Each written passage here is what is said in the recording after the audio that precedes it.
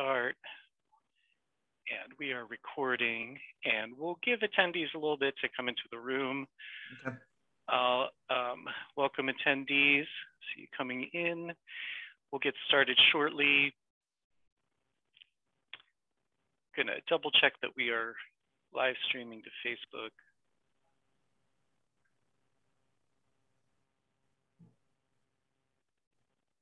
Get my radio announcer voice on too. There you go. Great, we're live on Facebook. It's looking good. Looking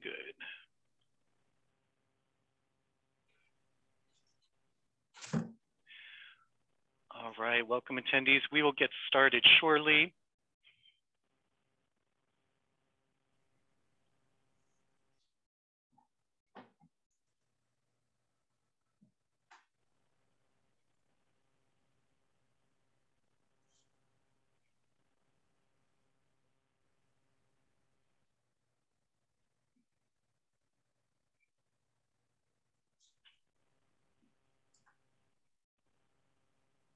All right, well, I'll kick us off. Welcome, everyone.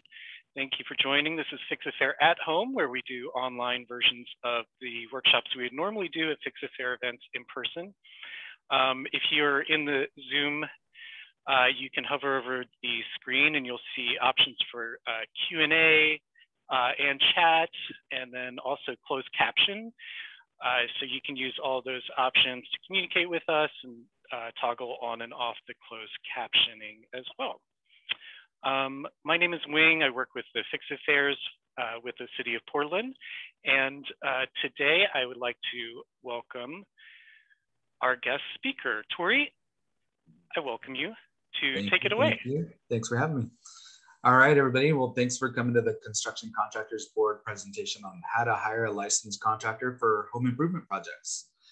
So I'll talk a little bit about the Construction Contractors Board at the beginning. If you're not familiar with us, we regulate the construction industry by licensing anybody who's improving real property. If you didn't know, anybody improving real property must be licensed with the CCB if they're doing work in Oregon. And so that includes, as you can see in the pictures, plumbing, anybody who's doing masonry or roofing, or basically anything that has to do with your house. So who is the state of Oregon CCB? Well, we have over 41,000 licensed contractors for the state of Oregon. That actually includes Idaho, California, Washington. Anybody who comes over the border to do work in Oregon, they also have to be licensed, even to do advertising here. So we have an enforcement team, and we have about 10. They live all over Oregon, and so we cover all corners of the state. So they do about 9,000 job site checks annually, and what they're mainly looking for are unlicensed contractors.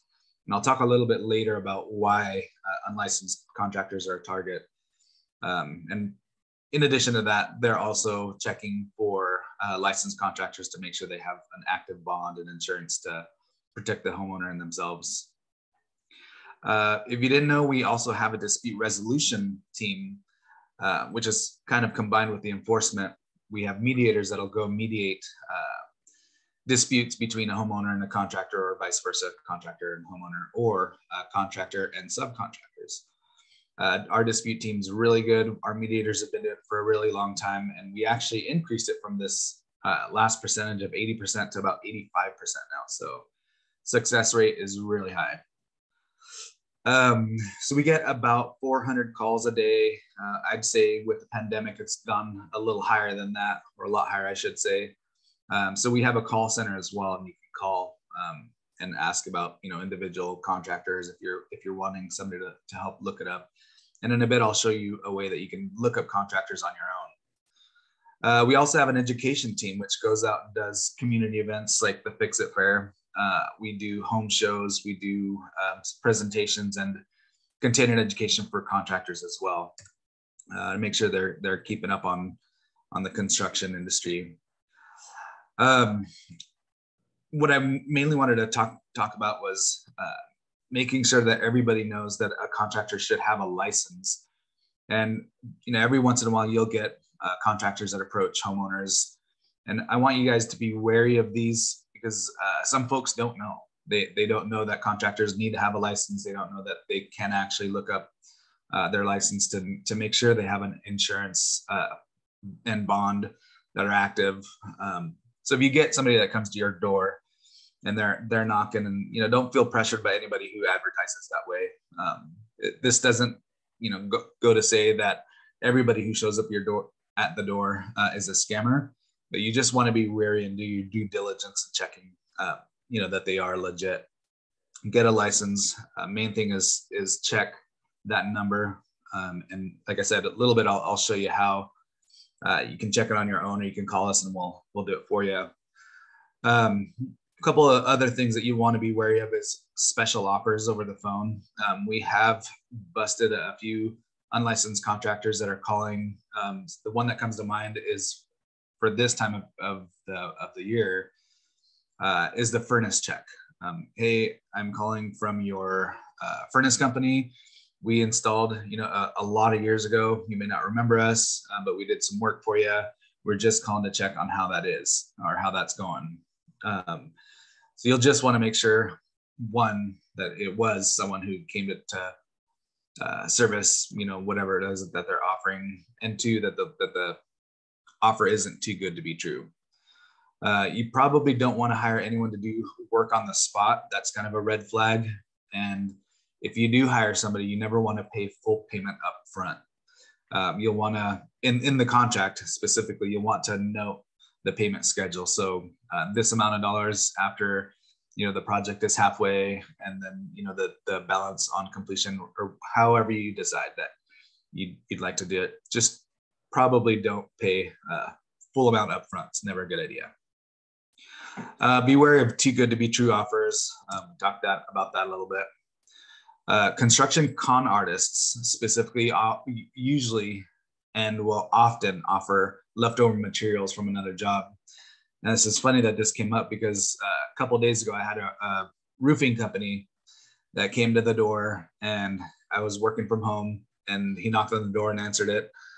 And he said, "Hey, I just did your neighbor's roof over there." And I said, "Which one?" And he pointed over to one of our neighbors, which I know the neighbor, and I've lived here, for 15 years. And he said that their roof had just been done last week. And I was like, "That's funny. When did you guys do their roof?" And he's like, "Oh, it was last week." And I said, "I've lived here for 10 years and they've actually had the same roof." And he kind of stumbled and was like, "Well, before, we get into that, let me just tell you what I'm doing." So I let him go through his spiel, took his business card, looked up the number, and realized they actually weren't even active. They were a contractor at one time, but they had let their license lapse and were still doing work. And they had a ton of complaints and a ton of fines to go with it. So I let one of our investigators know that he was in the area, and I'm sure they let him know that they need to be active to be advertising that way. But again, just kind of goes to say, door to door, you want to be wary. So again, this salesperson gave me a neighbor's name, and that's something that contractors will often do when they're knocking door to door. They'll ask the name and they'll give it to the neighbor to seem a little more reliable or valid. Also, they'll quote a price, and then they'll ask for more a little bit later. And again, this is something that we've found that's a pattern. It's kind of a hook. So they quote you on a price. Once they do the job, they say, "Hey, well, there was some unexpected stuff. We ran into a little bit, more of a problem than we normally would have when I originally gave you the quote. So it's going to be a little bit more," and they'll ask for more money. There was a case on the news with Shelley Bailey Shaw, and it was out in Estacada, and it was a lady who actually followed the contractor who scammed her in a paving scam. And this is almost exactly what they did, and quoted her price, got her hooked, and then said, "You need to go to the bank. We did way more work than what we thought and what we quoted you." And kind of, they were a little hostile about it. So yeah, that it's common. Con artists also are known to do a little to no work and then never show up. So basically they start the project and then they'll take off. Heard a few stories about this where I think it was in Woodburn, they'd gone and got up on the roof and were supposed to seal the roof to extend the warranty. That was their scam. And what they did was sprayed oil and glitter and had the customer come out.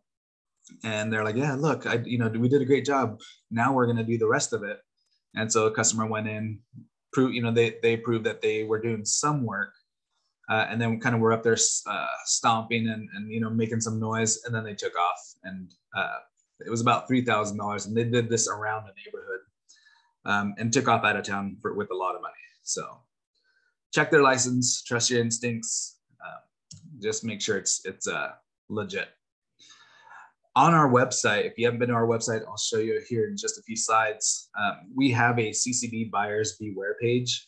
These are Oregon contractors that have huge amounts of debt and are repeat offenders, in a few things. I mean, you can go on and check it out yourself, but they owe hundreds of thousands of dollars. There's one that owes probably about $400,000 now in fines and penalties and fees back to homeowners. And so if you're ever on our website, maybe looking up a contractor and you have a bid, you can go check your contractor against these list of names of contractors that you probably don't want to hire. We also have publications. If you have a QR code reader, you can point your phone at the QR code and actually order these forms. We mail them out to you. What's neat about this little trifold is it gives you kind of some tips and tricks on hiring a contractor, reasons why you'd want to hire a licensed contractor. And it also will talk about what I'll talk about today, which is how to check a license. A few different ways to do it, but I'll show you in just a few. If you want any of these, or maybe you're having a community event or your neighbors are all looking to do some construction, you can share this with your neighbors. And our phone numbers there at the bottom, along with our email if you want to order those.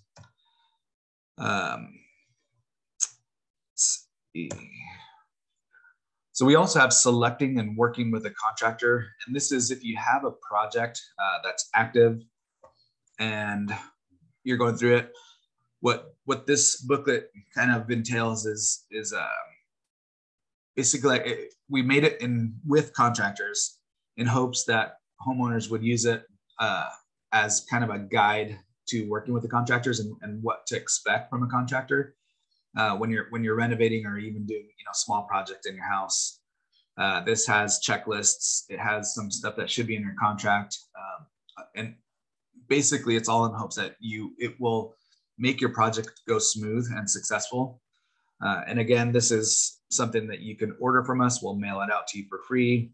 You can call us, email us, or scan the QR code to go to the order form online. But this was in conjunction with the other publication, but we worked with contractors to develop these so that homeowners have a real understanding of what contractors expect and what they can expect from a project. If you don't know already, licensed contractors have to take a exam and they have to pass it and they have to take classes. So there's some pre-license contingent or education, I should say, that they have to take before they can get their license. They also have to have an insurance and bond. If either of those, the insurance or bond, are inactive or suspended or lapse, their license also suspends. So kind of a good way to have a little bit of a safety net by having those, but we've made it so that it's a requirement for contractors. If a contractor has workers' comp, or I'm sorry, if a contractor has an employee, they should carry workers' compensation insurance, and that's something you can call us to check as well. You don't want an employee getting hurt on your property and then having to go through your homeowner's insurance and to make a claim. By having a license, we actually allow homeowners to search the history of previous licenses of licensed contractors. So they're not able to have a license, get a fine, or scam somebody, and that fine is attached to that license and then jump to another license. We've actually been able to connect them so that you can see all of their history on all of their licenses in Oregon anyway. You can also check for previous complaints and fines by checking their license, and you haven't been to our website, I'll show you right now.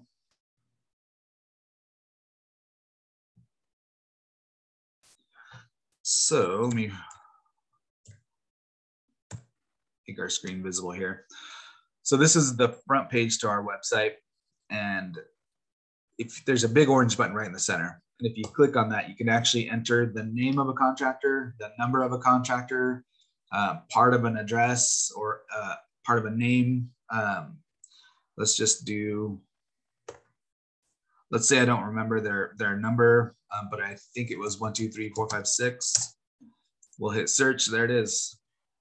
So we'll select choose and learn a little bit more about them. And this is all of the business information. So if here's one of the employees, and RMI means responsible managing individual for the company. David Luke. If David came to my door and said, "Hey, I represent this company," I can look it up and say, you know what, he's legit. He's on there. He's licensed. I see all of his information. He does have workers' comp. He's got insurance. He's got a bond. He's good to go. Pretty safe way to do it. You can also see he's had a previous license. And at the moment, this license is not active. So I would want to go check, his history. It looks like there's a few other ones.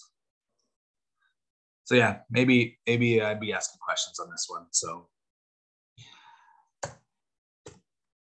if this is something that you needed help with, you can call us. We can do the same and kind of walk you through it. Here's also a way you can look at it. Let's say I was going to hire R&R construction. I just type in partial of the name. I would look through the results, and actually right in the results, I didn't realize this must be new. We showed that the license status, so they're active, not active. It's right there in the very front. So pretty easy way to check up on the license. But like I said, if you need additional information or looking for something specific, or want somebody to kind of walk you through it, give us a call. We can help you with that. So, and then something else I wanted to point out. Let's go back to that real quick. Where was it? There it is. So right on the bottom, we have 4 boxes. These typically are for contractors. The first is how to get licensed. If you know anybody who wants to become a contractor, education that they're required to take, and then contractor tools. You guys are more than welcome to look through it. It's open for anybody. But this last box is what I wanted to highlight. If you have a project going on and you get multiple bids for your project, you'll want to check your bids to make sure everybody's licensed. But you can also click on this if you have questions about what a project should entail. We have project lists. We have sample contracts. We have some guides. Here's one to hiring a contractor in Spanish. Here's a guide for realtors working with contractors if you're selling your house and your realtor wants to update some stuff. But we also have videos. If you're more curious about construction scams that are happening now, we have some of that stuff in here. 6 signs to avoid construction scams. We also have how to file a complaint if you end up having a dispute with your contractor. But we have tons of tools in here. And so I wanted to point that out because, you may need it in the future. So.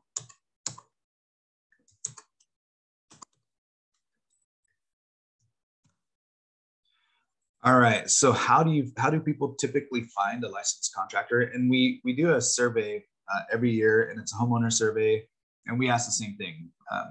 How are you finding your contractor for your projects? Number 1 was word of mouth, and I think that still rings true. We even now more so than ever. Even in the digital age, which was really surprising, we have tons of contractors that do digital advertising. And something I should point out is contractors are required to put their license number on their advertising as well. So you'd be able to hire them before you even call, or sorry, you'd be able to search for their license records before you even hire them, just to see if it's somebody that you want to have come out and bid. So Word of mouth, great way to find a contractor. If you know somebody who's doing a fence, typically you can ask any other contractor, even if it's not in the same trade. I've had, landscapers suggest finish contractors for interior. I've had flooring guys refer roofers.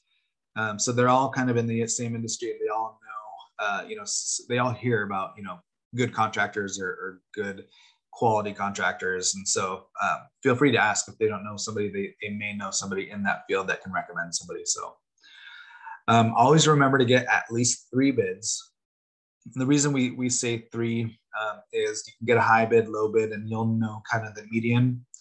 You don't want to overpay. You also don't want to underpay, because it does still ring true as well with kind of get what you pay for.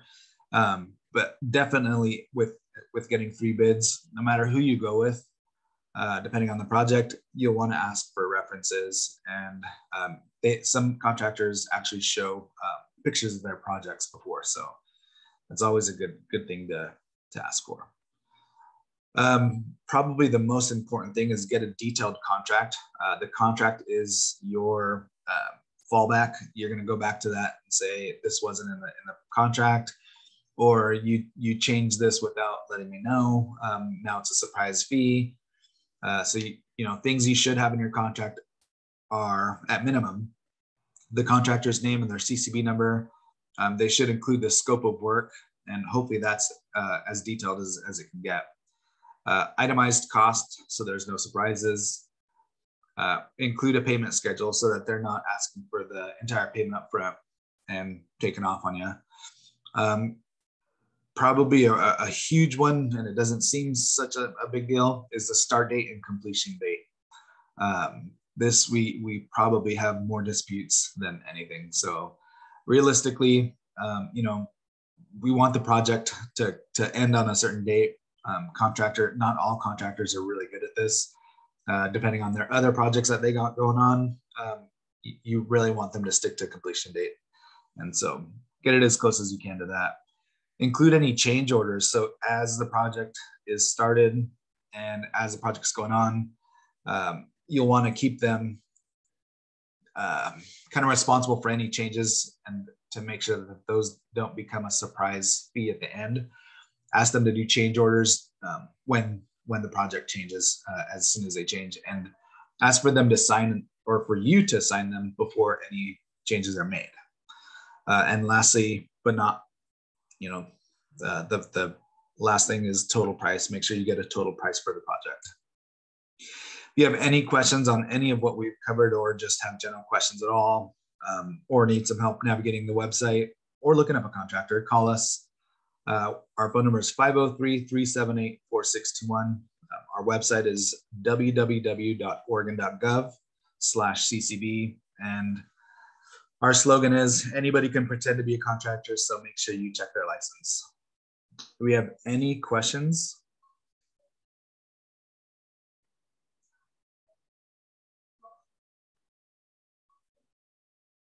All right, well, we had about 6 minutes left. And Wing, I'm not sure if we have any questions, but if not, yeah, I can talk about whatever you guys need.